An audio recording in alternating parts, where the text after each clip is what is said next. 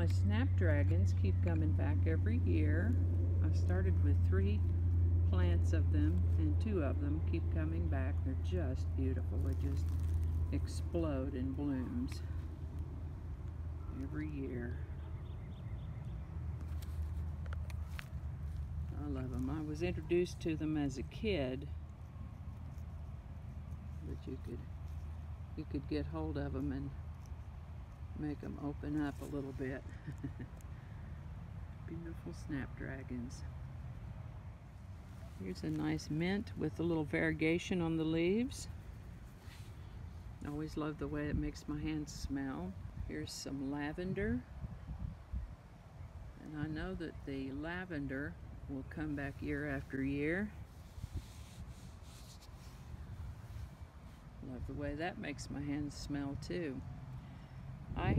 Years ago, I had a lavender plant about this size, and I planted it at near the base of a rose bush, and it survived very well. I moved away from that place for 7 years, and when I came back it was still there. So lavender, easy to keep and hard to kill. And chives. The chives are blooming now. Everyone should keep chives in their garden. You can snip the leaves to put on your baked potatoes or wherever you like that chive flavor. Oh, and look, there's a bee. You see her? Oh, here she comes, checking me out. But you can have that chive flavor in your kitchen. You can, keep it as a culinary herb. But the other thing is that it makes an announcement. When the chives bloom, it's warm enough to plant beans.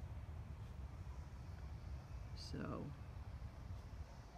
if I'm going to plant beans, this is the time to do it. So over here we have a blackberry bush. This one's a spiny one. They actually grow kind of wild around here. And this is one that I rescued from a place where somebody was going to throw it away. And it blooms fairly prolifically every spring, but we don't get much fruit off of it. And I'm not sure if that's because the birds get it or if they just don't make. I'm just not sure.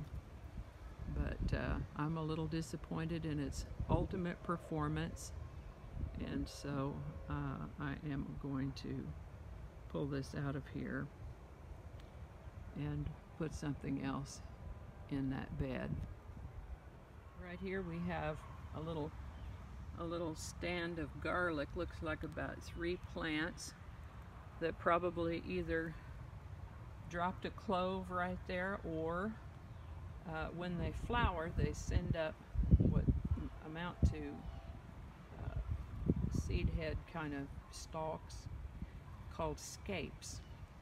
And the scapes you can use like garlic scapes for flavoring in your cooking, or they will grow more garlic.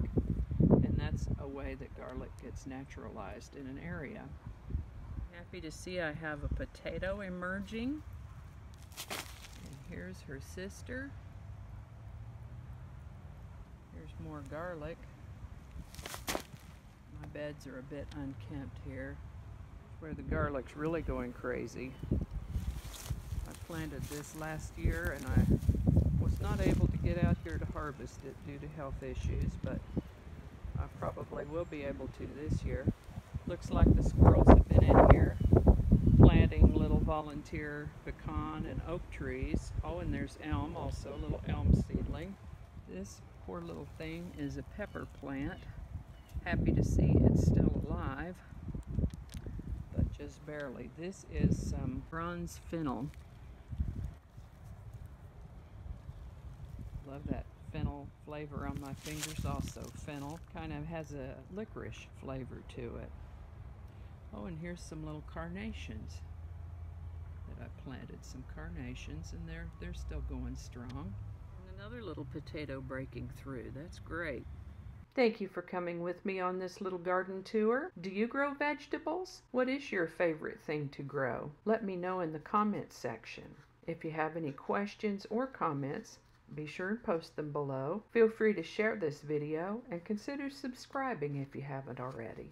Thank you so much for watching, and I'll see you next time.